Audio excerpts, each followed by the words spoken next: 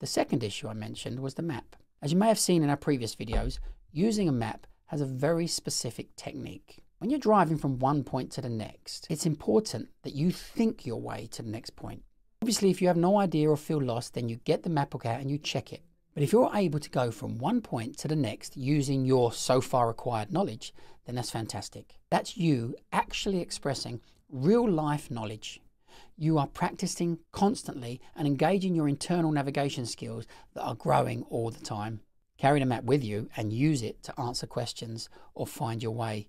Don't let it just tell you the answers to things that you may have been able to solve in your head.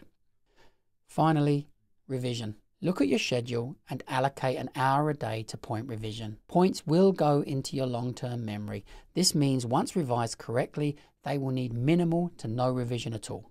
Many students waste an abundance of valuable study time revising points that are already fully remembered. So try to avoid revising long lists of points that are of the caliber of Euston Station, Buckingham Palace, BBC rehearsal studios and others. These will amount to hundreds of points, which in itself will amount to lots of wasted minutes in revision. If you continue to revise points that have made it into your long-term memory already, your focus should be points that have been newly acquired and sticky points. Points that cause your brain to freeze because you have yet to develop a reflex answer for them. Never overlook the importance of the sticky list. These are your weak points and are far more valuable to revise than your general list of points. Thank you for watching.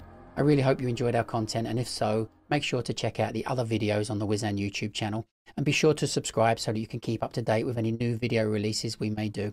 If you've got any questions or queries, please put them in the comments below. I'll make sure that I answer them and everybody can see.